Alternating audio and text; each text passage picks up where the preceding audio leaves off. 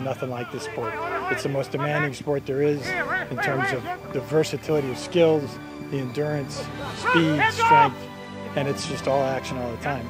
Let's be honest, who doesn't like to put a good hit on someone else too? I'm usually good with sirens.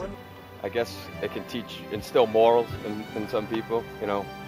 It is a very hard-nosed game, and, you know, we go out there and put everything on the field, but, you know, like you said, at the end of the game, you clap your mate off, you know, you have a beer with them afterwards, you have a chat with them afterwards, just instilling those kind of morals, loyalty and honesty and stuff like that, and respect mainly. It connects people at a more civil level. Yeah, good stories from the road. What happens on the road stays on the road.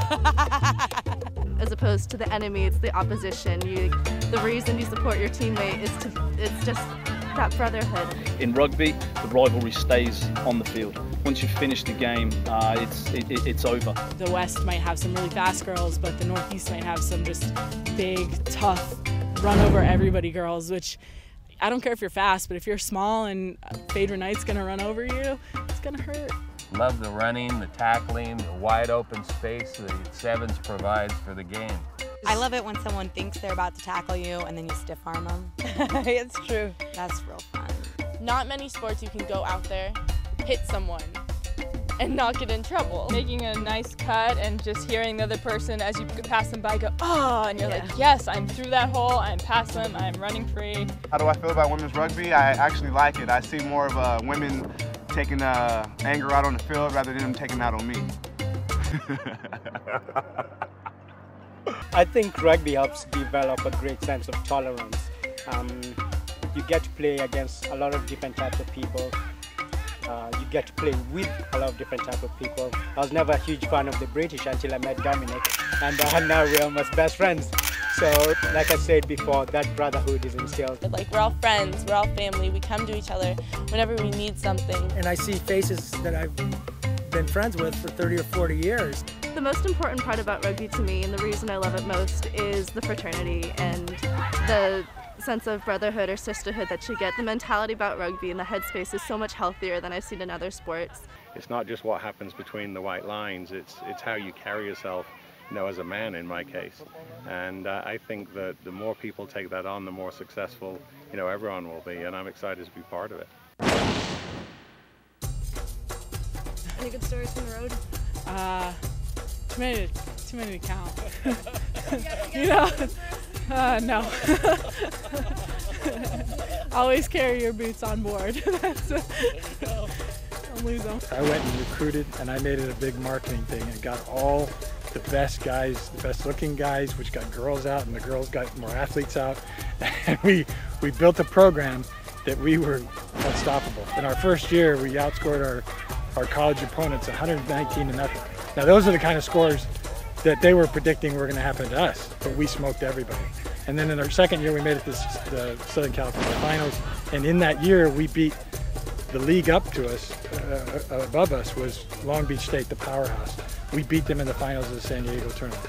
We also beat the best club team on the West Coast in sevens rugby. The first time my guys had ever played sevens, and I just steered them around and I said, just tackle everybody. I'll take care of the rugby.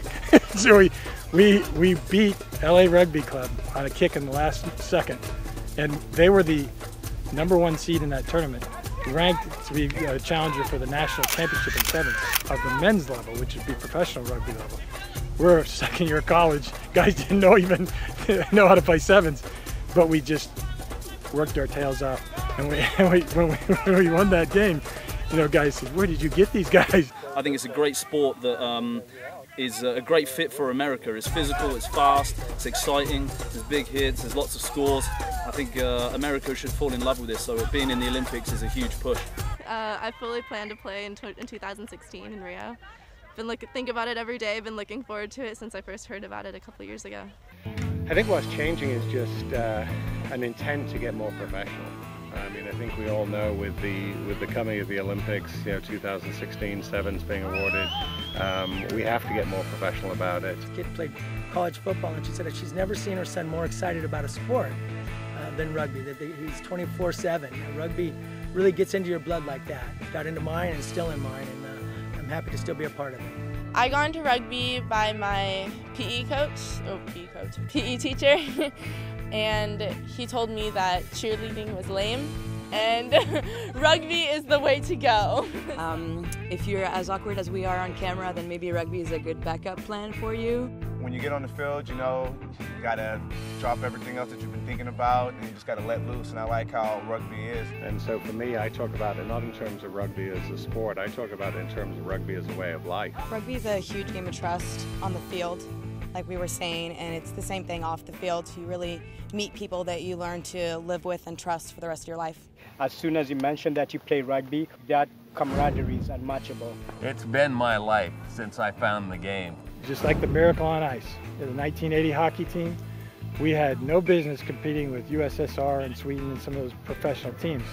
But you know what, we're Americans, so we rose to the challenge, and now we're putting out the call to arms just like that right now for rugby.